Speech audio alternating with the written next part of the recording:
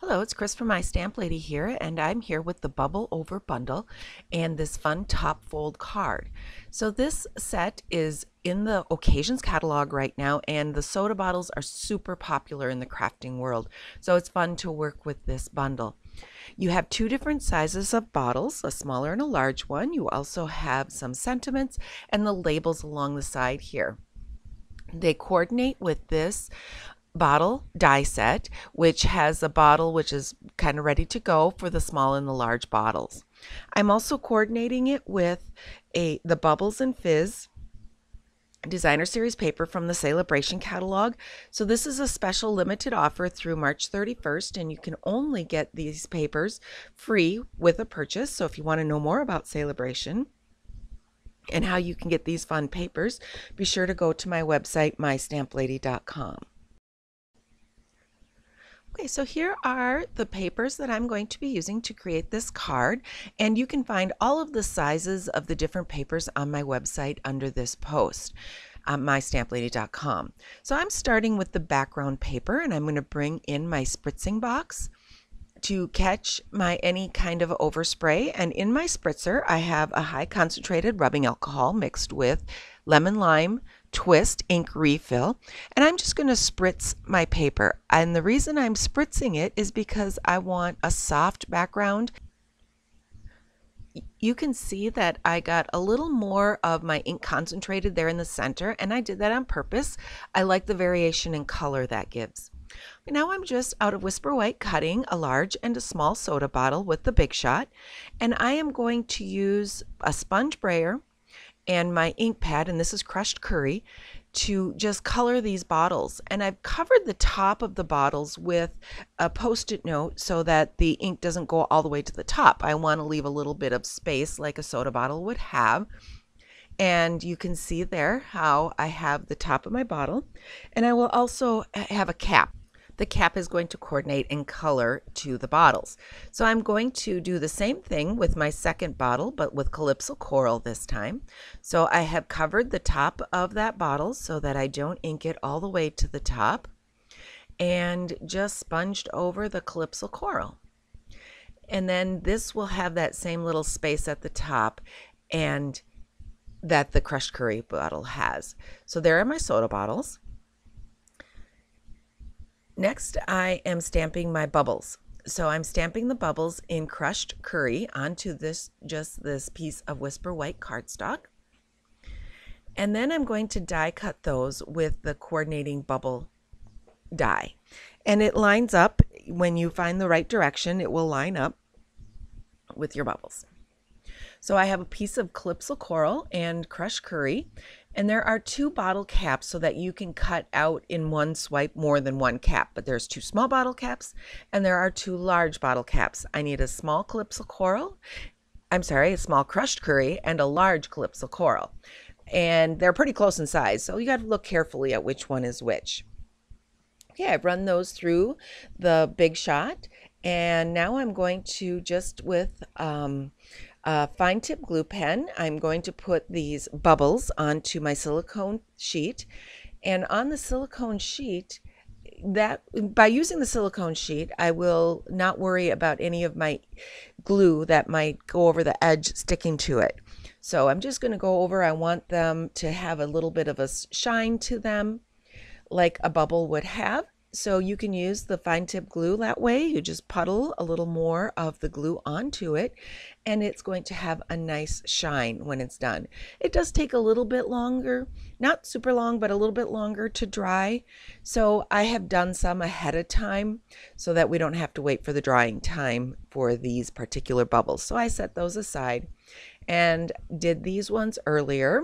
And I'm not sure if you can see with the camera if it can catch the bubble. So I'll set those aside. Let's glue the little tops of the caps down. The little caps that coordinate in color, they make the bottles look so cute. I really like just that little addition to it. You could also do a shiny cap with silver foil, but I just did the same color here. Okay, I've brought in a 3/4 inch and a 1-inch circle punch. I'm going to use the 3/4 inch punch to punch out one of these little heart circles to go onto the smaller bottle. And then I will punch with the 1-inch punch from the other designer series paper piece, a 1-inch circle just to embellish the larger bottle. So it's just simple as that. I've used the paper to go on there. You could create a label if you wanted, but I just decided to add a little bit of designer series paper to those bottles. And they just get glued right onto the coordinating bottles that you want to put them on. And that's all I'm doing for the bottles for right now. So we can set those aside. Now I've brought back in that background and you can see that my spritz paper has dried and I have that little darker area across the center there.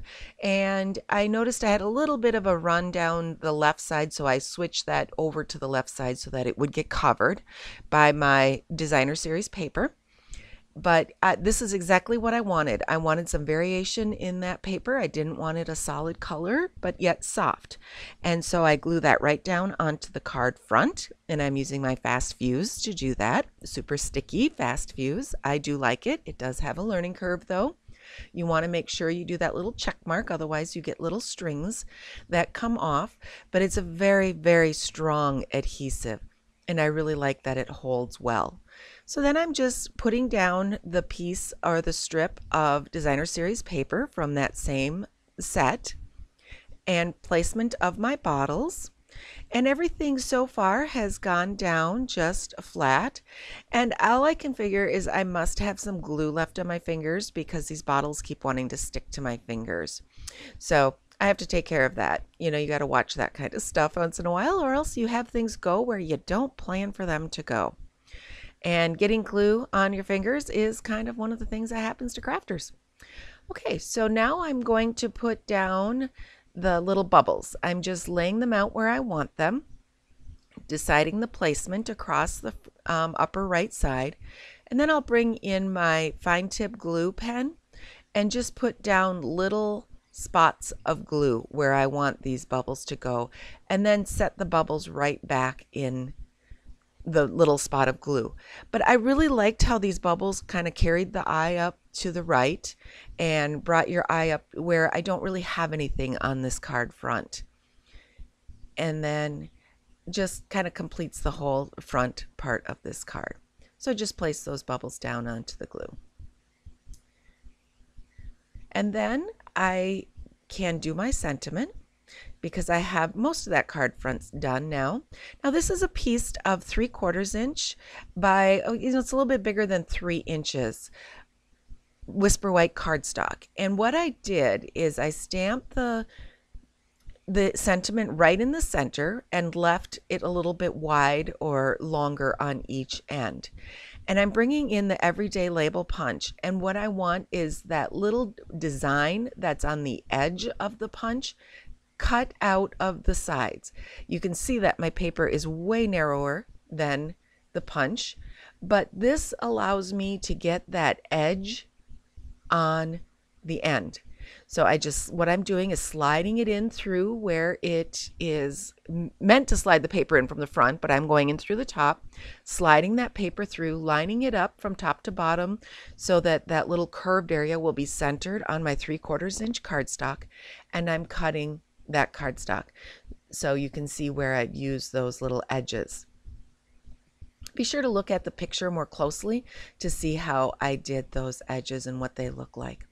Now I've taken a Bermuda Bay marker, one of the blends, the alcohol markers, and I've colored 2 of the medium-sized rhinestones, or the little bit larger sized rhinestones. And I'm going to let that dry. And while that's drying, I have a length of the crushed curry solid twine. I do like the solid colors of twine. I find myself grabbing those more and more often and using them. I like them because they're not as thick as a ribbon, and they add interest to the card front. And also, this is a really casual card, so I like that the ribbon isn't as formal or as fancy. So the twine works really well with that. And this is found in the Occasions catalog. All of the supplies are listed on the blog post, and you can just click on them and it'll bring you right to those supplies in my online store. Okay, a few dimensionals on the back of this sentiment. I want this to pop up a little bit from the card front. And so I've placed that down right on the card front there above the knot or the bow, but over to the right and just over the top seam of where that designer series paper goes. Those rhinestones have dried, and so I'm just adding those on each end, kind of like a pin or something that would hold that label on. So I've taken a little strip of designer series paper and I put it onto a 4-inch by 5 1/4 inch piece of Whisper White cardstock, and then I will mount that right on the inside. And that designer series paper kind of brings the card front to the inside by carrying those colors over. And I really like that. It's an easy way to get a little bit of color on the inside of your card without doing a whole lot. You could also stamp some of the image on the inside, but it's a fun way to bring that color inside. So if you have any questions, don't hesitate to contact me, Chris@mystamplady.com, and you can find the supplies in my online store at shopwithmystamplady.com. Go to my blog, mystamplady.com, to find all of the supplies used, and I also have all the dimensions listed for this card. Thank you so much for watching.